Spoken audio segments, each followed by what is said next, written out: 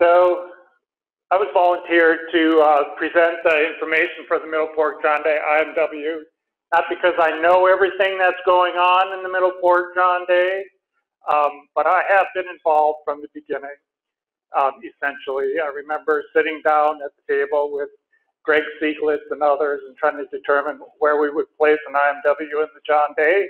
And there was already a great working group there, so we decided to build on the information that was already available. And there was already time series information available for fish in the basin, thanks to BPA funding. So we took advantage of all of that in order to initiate some new work within the Middle Fork. And today's presentation is going to be a very broad overview, and I'm just going to touch on some highlights because there's been a wide variety of things that have been monitored, and you know, it's 10 years plus of information. We have an annual report, a summary report that's available, and this is just a summary. There's 12 appendices that go with it as well. So there's a lot of information out there that can provide the detail you might be looking for. So I mentioned I'm just going to give a brief overview today, some of the reasoning why we picked the Middle Fork IMW, why it was a good place to start some work. Very few highlights of the work we're going to do there, and because I'm a fish biologist, it's going to be somewhat fish-centric. But I'm going to touch on some of the work that some of the other researchers have been doing in the basin. I'm going to focus on some of the model conclusions. There's been some models developed and not parameterized necessarily, but have some finishing touches that have been used in the Middle Fork, and then finish up with some lessons learned from a lot of the work, both from the monitoring folks and from the implementers. And just an overview of the watershed. This is a semi-arid area. You saw some pictures of some nearby watersheds of Asotin and Bridge Creek. The Middle Fork John Day is a little higher elevation than those and gets a little more precipitation. A fair amount of that precipitation is in snow melt, but it's not real high elevation, so that snow doesn't last well into the summer. So discharge in the basin does go down significantly in June and July. And the IMW itself is the green portion here in the upper end of the Middle Fork watershed. Not sure how I did that. So one of the main reasons why we picked the Middle Fork here is that we had some good long-term information on fish. This is Chinook productivity, freshwater productivity from the basin. The Middle Fork shown in blue, and a reference basin, the nearby Upper John Day shown in red. Just showing the smolts produced for the metric of adults in reds counted, and some standard Ricker stock recruitment curves.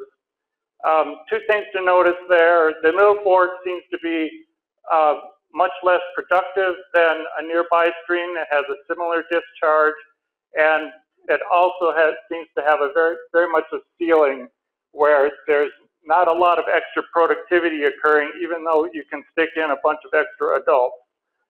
It doesn't seem to matter how many fish you put in beyond about 250, you still get the same results in the number of smolts being produced out of the system. So perhaps habitat is limiting productivity. So some of the restoration actions that have occurred in the watershed. This isn't a standard backy type design IMW where one big impact came in at one time. It's more of a real life picture of restoration actions occurring in a watershed and we're trying to determine whether or not those are having an impact on the response variables we're picking. There's been quite a bit of work done on a number of different types of restoration actions. There's been a fair amount of fencing in the basin, and some responses from that. There's been some passive restoration where basically cattle have been excluded from pastures, and we have seen some big responses there in some of the vegetation. This one's showing a big response from a difference before and after when cattle were excluded, and this vegetation here is primarily Carex nudata or torrent sedge, type of sedge that actually has a lot of influence on the morphology of the streams in this area. Another big restoration action that has occurred is wood placement.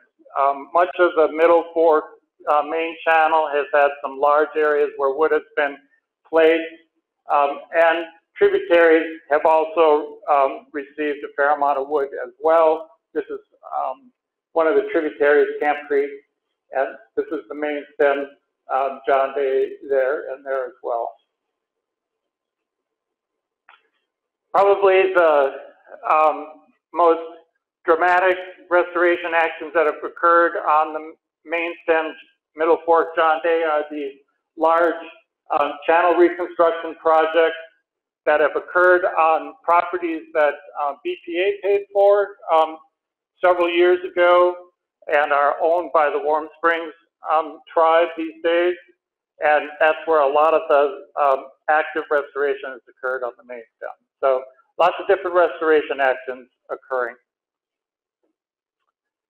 Just a map showing where some of those actions have occurred, and the big actions that I just showed you have occurred primarily here on the main stem reaches, where channel reconstruction occurred on the Oxbow property, as well as some properties below that, and that's a lot of the locations where a lot of that large wood has been placed.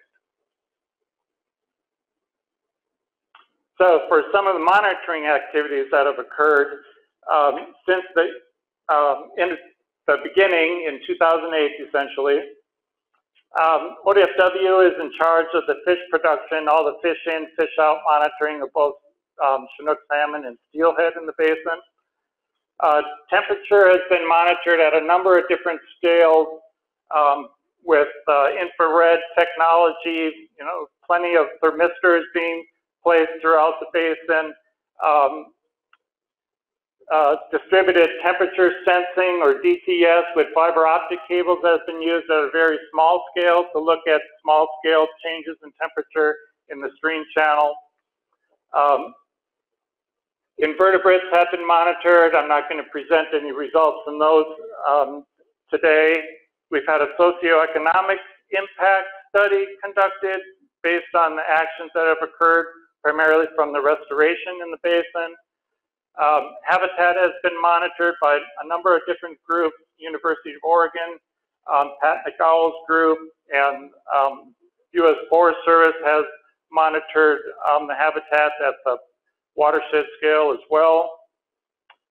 OSU has monitored groundwater in the basin, and a number of models have been developed and refined in the basin. The heat source model looking at temperature and a life cycle model for steel has been developed in collaboration with the ISIM group.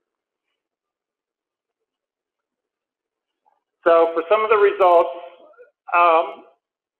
I'll provide some information on salmon and steelhead, where I'm most comfortable talking about fish. I'll present some information on the geomorphic response we saw from a large flood event in 2011 and how the channel responded to that. Look at some temperature predictions from the heat source model, and as well as some implications for riparian management, and then a little bit, I'll follow up with some lessons learned perhaps from the life cycle model. So we monitored steelhead and Chinook at the population scale, and we essentially did not see a population scale productivity response or numerical response as for either of those species, especially when it's compared to our control watershed. And we used the South Fork John Day as our control. I don't necessarily see that as a negative. It actually refined where we should be looking, and we're looking towards the future, and we're using this information to refine what actions we should be doing in response to this so-called negative result that we received in the watershed. So why did we see a negative result or no response? We think there's two main factors affecting fish in the basin. Obviously, fish need water. You add more water, you get more fish typically. This is a system that is on the low end of discharge really for a Chinook population. So it's not too surprising that flows are influencing fish numbers, especially during July and August during summer months. Not so much in September. And why we would be seeing that is likely resulting because of temperature influences are less in September than they would be in July and August. This is information for a Barker mark recapture result that Kirk has done for us in the Middle Fork, looking at the survival, the 4-month survival of steelhead as a function of temperature.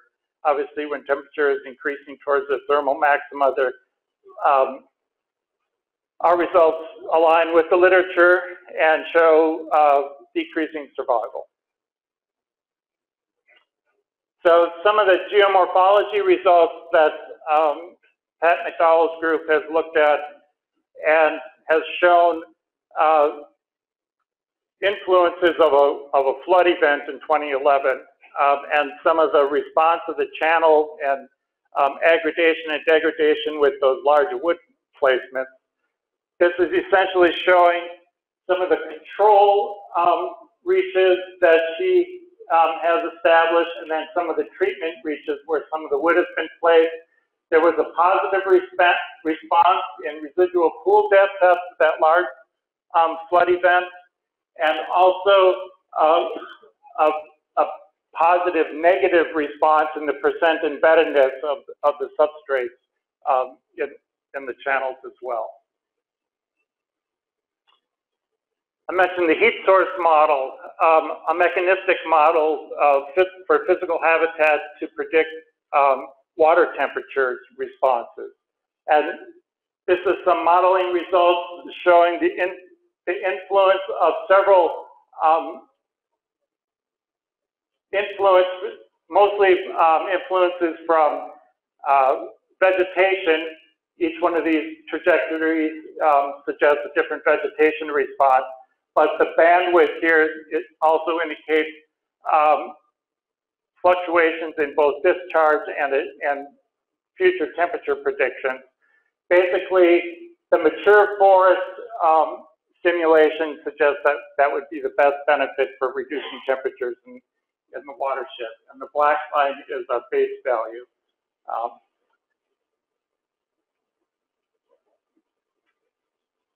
Working with on vegetation, they've looked at ungulate browsing in the basin as well, and it's not a big surprise that deer and elk are eating some of the vegetation that's out there. Certainly, if you're going to pick some vegetation to restore, and if you're not going to fence it, you're not going to want to pick cottonwood and aspen, because deer and elk love cottonwood and aspen. So we saw good before and after results from mountain alder and some of the other species. So those are the ones that are actually doing some regrowth in the watershed and providing some shade for the stream channel. And then now for moving into the life cycle model, and I'm going to have to fly through this. This is a model built with information based on Middle Fork. It was in collaboration with the ISEM group. Pete McHugh and Carl Saunders were the main pushers for the model. It essentially takes field survey data, combines it with fish habitat models, hydraulic models, and it uses a component of NREI that Steve described on the Asilton Creek, and it produces some abundance and viability information that we have used to predict and show what is going to work in, as far as pushing these populations towards recovery. It essentially just suggested that adding wood in this watershed is not going to produce a positive result in the near future. It did suggest, though, that if we reduce stream temperatures by, for example, adding shade, that is going to have the biggest potential for response in restoring fish populations.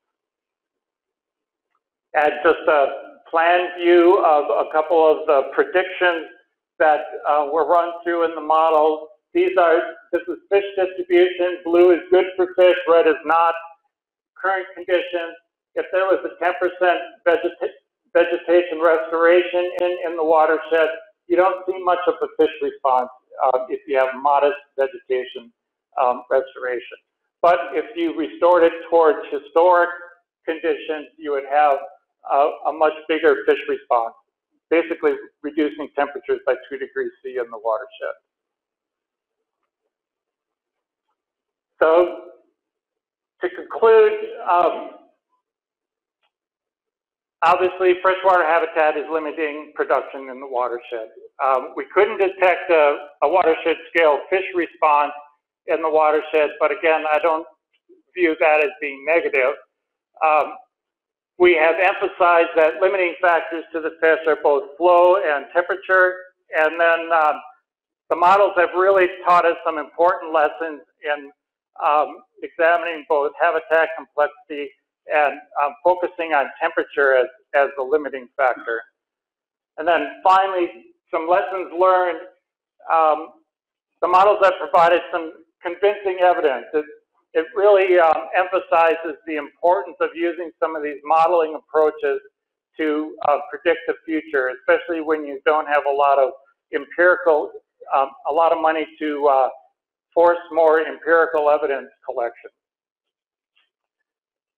Clearly, solar insolation is a major influence on the water temperature in this watershed, and so shade is very important, but it's also very slow to develop. So you're not going to see a big response just by growing some trees in the next, within a 10-year cycle, for example. That has been the life of this IMW. There's other factors out there limiting the vegetation response. And then finally, with some of the groundwater work that has been done in the basin, John Selker and others would like to emphasize that you have to think very big if you're going to want to influence groundwater control of some of these watersheds. Not only looking at near bank water storage that is only going to last for a week or a month, extend your cold water season, but you have to think watershed scale wide to determine whether or not you're going to get some cold water influence to the watershed. And since I'm a minute over, I'll stop there.